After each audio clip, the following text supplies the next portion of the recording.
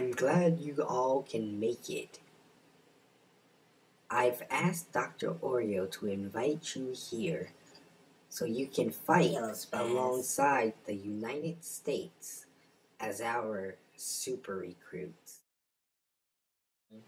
As United States super recruits, you will be on the front line of both public relations and national security.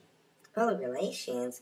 I don't want to be a mascot. You work for bus transfers. They're convenient. As you continue your day-to-day ways of protecting citizens, if you are summoned to defend our borders, both here or abroad, we will contact you. Anyone find this albino creepy? As you can see, like really creepy? There's another seat. It's a trap. Don't look back. This seat belongs to... Here he comes. Get Dr. Oreo. The first known trace of a person with superhuman capabilities. No bloodshed? In 1987.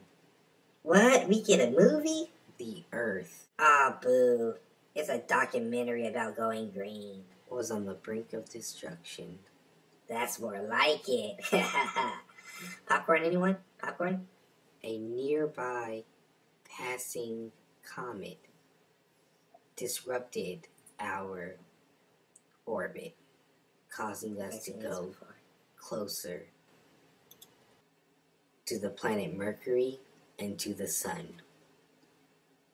As scientists scrambled to keep this information secret from the national public, all over the world, the greatest minds collaborated for ideas. None were successful until one man